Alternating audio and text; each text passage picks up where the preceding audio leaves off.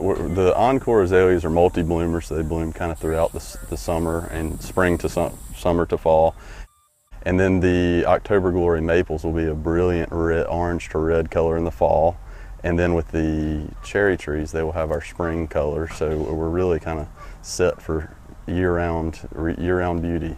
Well, before we were even married and when we were engaged and we'd come to Macon and he had, his brother lived in this neighborhood, we'd always ride down the Prado, and I always remember thinking, gosh, that's the cutest street. I love the islands, the houses are so charming. And his mother would always say, oh my gosh, I remember when I was a little girl, it was full of azaleas. I mean, you just couldn't even see past all the pink. And so we thought, gosh, well, you know, that's such a neat area. Let's make it beautiful again, let's restore it.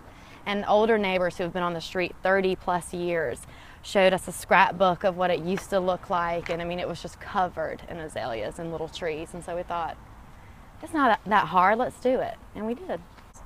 Well, it's been a year-long process so far. Yeah. It was last year Christmas party. We all decided we're going to replant the islands, let's do it. And we had a good little turnout at the Christmas party down the street.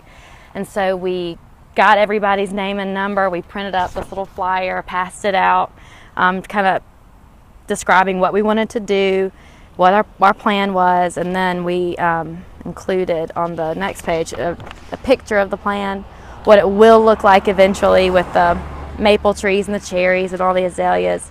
And at the bottom they could kind of fill out this and give us their address and what they wanted to contribute if they planned to volunteer. And everybody loved it. We had a great turnout and a lot of people showed up to support financially and doing the work, so it turned out really great. Yesterday we met in our front yard at 9 a.m. We had coffee and bagels and juice, and we looked at Watson's plan that he had mapped out a certain way, you know, trees and bushes where they ought to be and not just scattered randomly. So we set a game plan up. We had lots of shovels, lots of pairs of gloves, and the men were going ahead of us and digging the holes, and then the women were coming behind and filling in with the azaleas. And I bet you we had 15 or 20 neighbors out. And then some of the elderly neighbors who couldn't really help were on their front porches watching and offering support. It was really sweet.